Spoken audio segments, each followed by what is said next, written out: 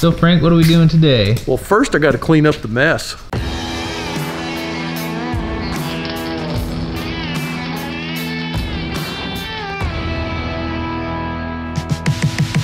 Hey guys, so we got everything all cleaned up here. Got all the rocks off the floor and all the things I don't want to kneel on. So today we're going to cut the cook chamber doors on this cooker here. So this is a 250-gallon tank. What I'm going to show you today is, first off, there's like a few simple steps. We're going to start off with leveling the tank out, you know, getting it level lengthwise. Then we're going to go ahead and find top dead center of the tank. Then we're going to mark this one out for 2 cook chamber doors. That means a left door and a right door. And then we're going to probably start cutting on it. So anyway, here we go.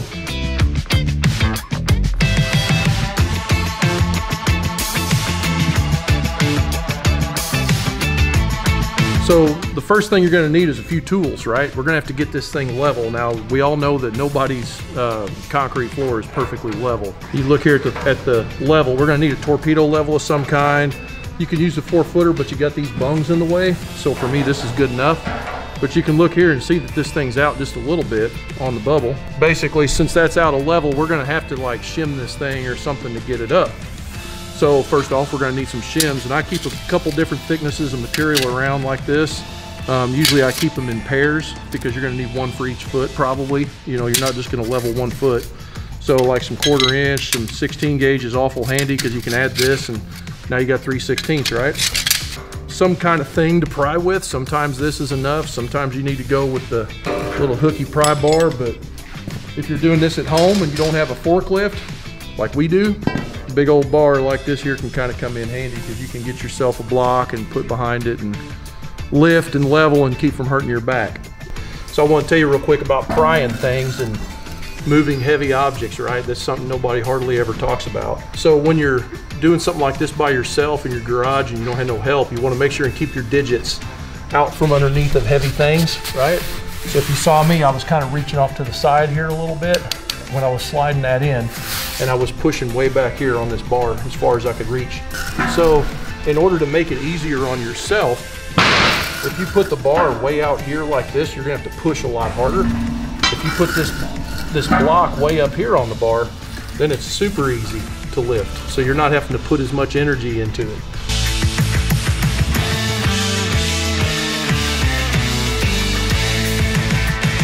So we don't really need gloves for this part. We're gonna lay out the top dead center mark now. We've got our tank level, left to right here on the floor. And you know, the next part of that is we gotta have a good foundation for making lines on this tank. And so 2 places that I pay attention to. Place number 1 is the seam. On one end or the other, just pick one, it doesn't really matter. But wherever you decide to start, personally on a tank, I use the center of the weld seam on the head is one line that we're gonna work with, because you never can tell which edge of this is actually straight, but we know that they did a good root and it's in the middle. So we're gonna use that, and then we're gonna find top dead center, and that's gonna be like our keystone or you know, cornerstone of this whole project right there. So what we'll use is a couple of tools here. Let me grab them. Got our center head square. You've seen me talk about that before probably. And I had a level. Here's the level right here. Little torpedo level. We're gonna need a marker. And I got a really cool tape measure that Tom always buys the cool gadgets. I never see this kind of stuff, but this is, look at that floppy tape measure. This thing saves our soul in here when we're marking tanks and stuff like that because it's durable. You can also use a pipe wrap. That's what this is. It's got measurements and stuff on it, but it's not big enough. Then one final thing we'll use in a minute is a chalk line. So our tank is level, our cook chamber is, and we're gonna do this on both ends, and we're gonna do it close to the seam. The way this works is this thing right here, you can turn, this is called a center head square, and it's for finding the center of a round surface, the top dead center. See here how that works? And then you just get this thing up to where, if you're looking, this edge right here is in the center of the V, and we've got a really good indicator of where the center of this thing is, right? Now all we need is a way to tell like where we are vertically. So we take this here torpedo level. I like to make sure this ruler here is steel, and then there's a groove in the middle of this level with magnets. And it just kind of, that way I can just hold it with like one hand. I just got to sturdy it, you know. And as we move like this, that bubble's gonna tilt, right? Now we're just gonna rotate this up until that bubble is dead center in that line. Now this is only gonna be as accurate as the $4 level that you probably purchased. We're just gonna get to the closest 16th or 1/8 of an inch, you know, that's really what we're after here. So when you make your arrow like that, now we have a starting point. Now here's the other mark right here in the middle of our seam. We're gonna pay attention to that line. Anyway, now I'm gonna move over to the other end of the tank and we're gonna mark top dead center over there.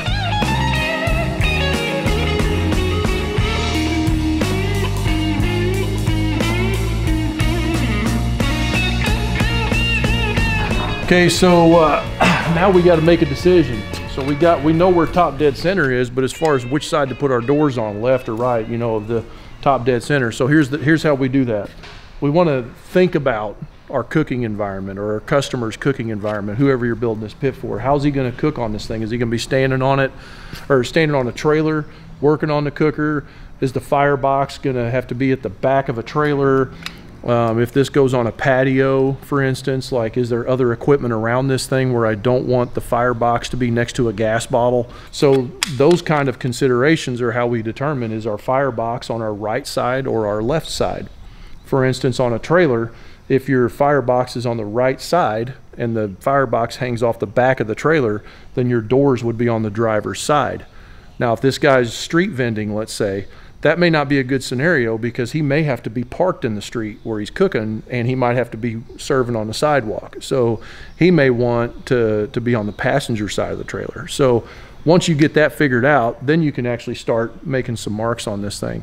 Anyway, I already cut my firebox notch, so I know that my firebox is going to be on the right side of my cook chamber. So now we're going to go ahead, now that we know that, we're going to drop a line down from top dead center where we want our top door cut. So now that we got top dead center, we've got our arrow marks there. So what I like to do is just kind of lay a straight edge, piece of flat bar, anything you got works. Just lay it over your marks like this right here. And I usually try to use either the edge or the center the entire time I'm marking.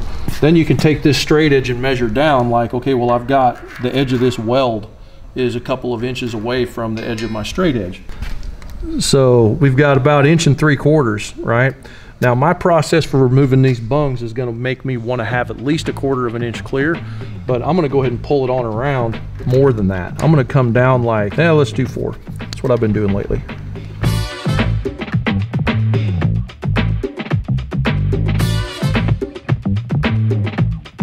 All right, now we're gonna mark with the floppy tape measure.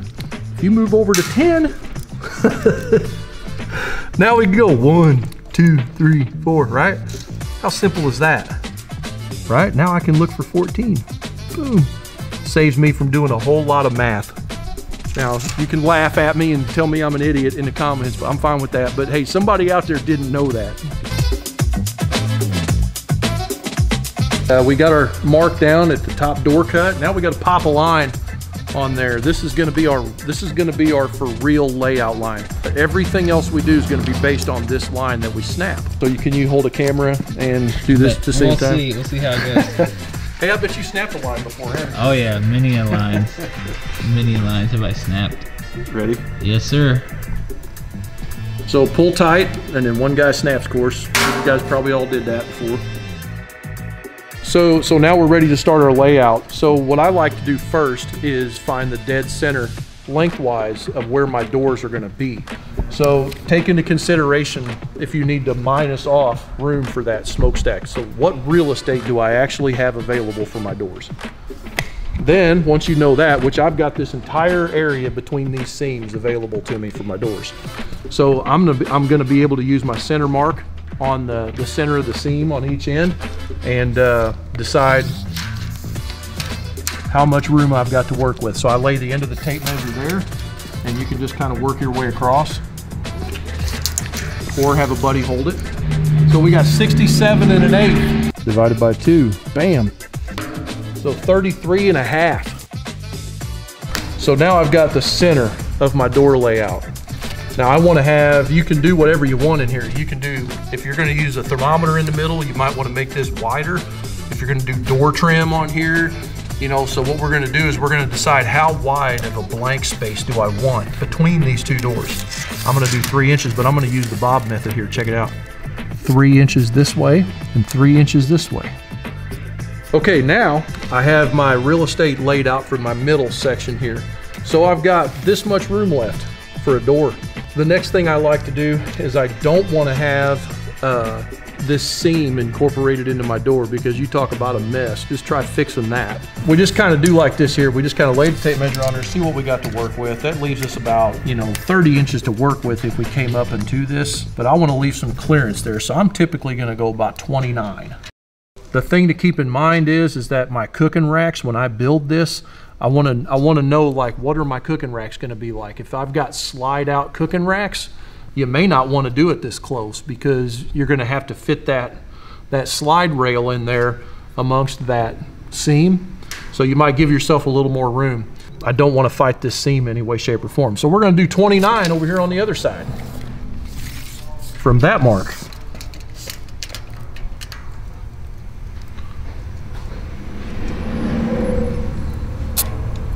Bam. So now we're going to lay out 3 o'clock on the door. So that's the next decision you got to make, is like, I've got this cooker here. I'm going to have a baffle plate in there. Say if it's a reverse flow, you're going to have a baffle plate and a throat opening and all that stuff. So you need to decide, like, where's all that going to land? How much real estate do I have available to me for my bottom door cut? In this case, 3 o'clock is going to be perfect. I'm going to go ahead and get my center head square out, and that's how we're going to lay this 3 o'clock out. Now there's 2 ways we can find our bottom door cut. Way number 1 is we can actually measure around this using the floppy tape measure. We can do like that, bring it around, touch it, come up with our number on the total circumference, and then we can actually divide by 4, which will give us a quadrant. Then we can lay out from the top dead center to 3 o'clock, basically 12 o'clock to 3 o'clock, right? Ultimately, in my mind, the most accurate way is just to use your center head square at a torpedo level again. And then once we get one side marked, we'll measure it and we'll transfer that measurement to the other side. So if you make sure that your level's in the center of the thing, right? And you're not riding high on one side or the other, then you just take your center head square and your level and set them on here and run it down until you're in the middle of the bubble. And we just make that mark. So now we're going to get a measurement from our top door cut, because that's the new place we're going to make all our measurements from, down to here, and we're going to transfer that mark in 3 spots. We're going to do it on the end of this door, there, and there. That way when we snap our line, we've got a good accurate mark to just double check everything.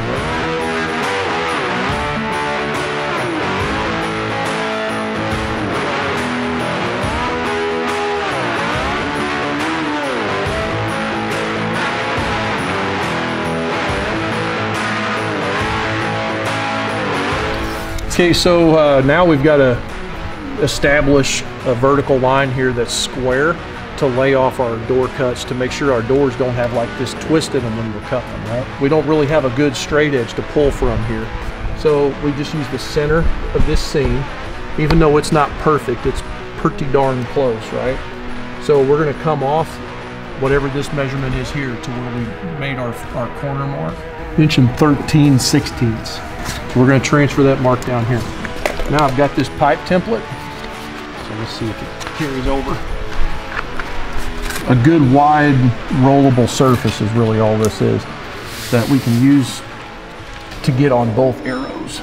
So, all right, now that we got our first vertical cut marked here, we want to at least establish, are we reasonably close to square? So we use the 3-4-5 method on that. So in this case, you know, we're dealing in inches. We can't do 3 foot times 4 foot equals 5 foot, you know. We can't do that. So what we got to do instead is take multiples of 3. So 3 times 3, I'll go the short way on the radius of the tank. 3 times 4 is 12. So we'll go down 9, we'll go over 12, and then between those 2 points, it should be close to 15, and that'll tell me if this is reasonably close to 90 degrees, right?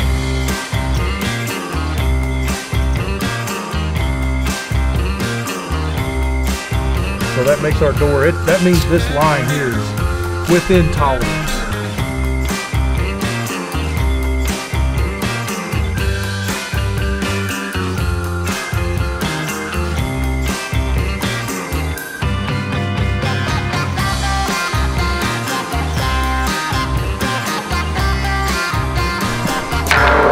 right, so now we got our vertical lines marked on each end, so we have a good straight line to lay off of. We've verified that they're square. So I've got my template. What I'm gonna do now is I've got this mark and this mark on for the top of my door. I'm gonna carry that mark down to 3 o'clock. So, gotta cheat and use my bicycle focus. 29.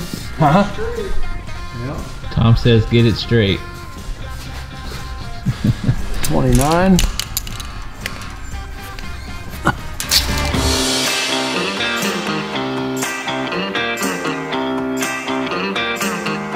So now we're going to use the pipe template to carry that straight line down.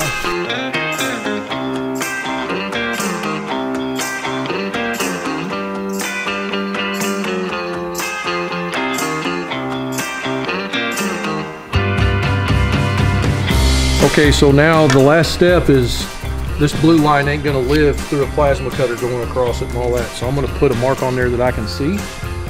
I'm going to make sure that this mark is only where I'm cutting.